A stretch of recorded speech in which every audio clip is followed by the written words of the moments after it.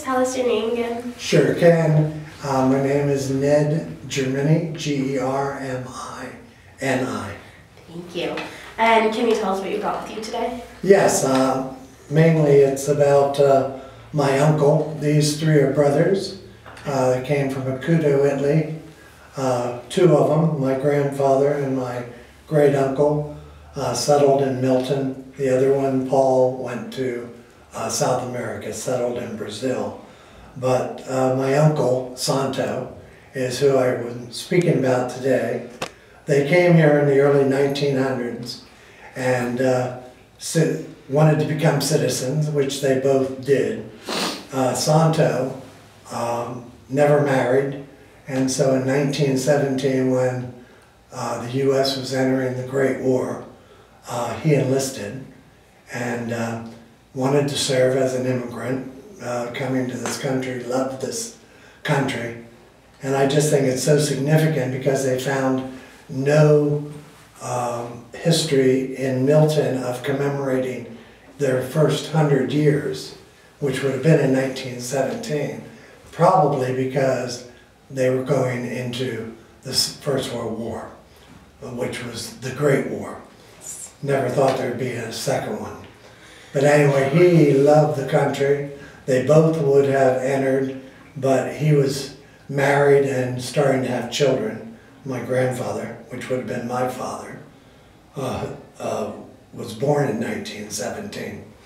So anyway, Santo, he got injured, shrapnel in the posterior, and then not only did they commemorate with a certificate like this for every death, but also those wounded in the First World War. The commendations like this was given to each one, and this one is signed by Woodrow Wilson. They seem to be personally signed by him because the signature goes down into the white part of the framing. But anyway, and then this is the flag that draped his coffin and the commendations that he got during his service. Short service in the war, and his dog tags, very simple dog tags, name on one side, number on the other. But it's just, I wanted to commemorate my ancestors during this time, and we're celebrating Milton's 200th. Milton is altogether celebrating, but it seems like in our nation, we're a very divided nation. You know, talking about immigration and do we want these people, don't we want these people? And back then, there was no saying no. We accepted them all. They had problems in their own ghettos and that stuff, but they were all hung together. And one thing they did want is they loved the country and they wanted to serve. And my great uncle served, got injured, and loved the country to his death. And so I wanted that to go down in history as a part of the Milton Bicentennial. Definitely. I thank you. That's very important. Before I finish up with you, sure. Did your uncle stay in Milton after? Always. He did. He died in 1961. Oh, wow. Yeah, so he never married. So after my grandfather died in 1929, he continued living with my grandmother and his mother and her mother. So it was like a real mix. And then he had 3 children, but he died during the Great Depression, which is interesting. He worked in the railroads out in Pittsburgh, so he wouldn't be home every night. He would maybe home once a month. But he got appendicitis. He didn't know what it was. He went to the hospital.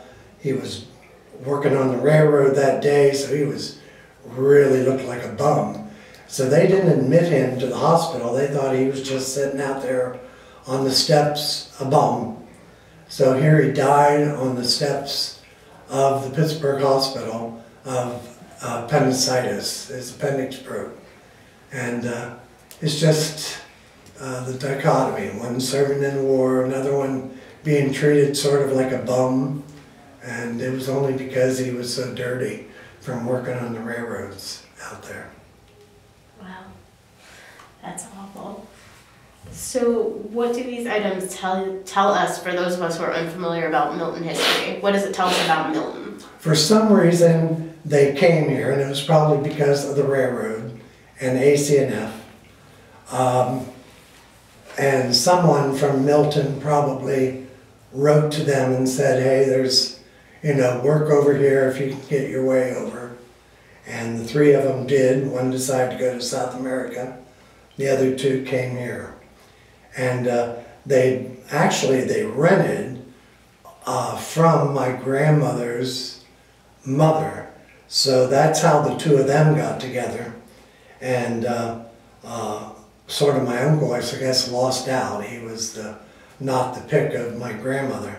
So, but they all lived together. He died, of course, in 1929. He lived to be 1961, even though he got a little bit of shrapnel in the posterior as it was put on his papers. So, but I think during the bicentennial year in 1917, the First World War, but that's when Milton should have been celebrating 100 years of, of existence, but there's no known history of anything going on in Milton because they were involved in the war. Did you have any final thoughts or anything you wanted to share before we end our interview? No, just thanks to Susquehanna University and the Milton Library and the Bicentennial Committee for cooperating with all this. Thank you so much for coming in. Thank you.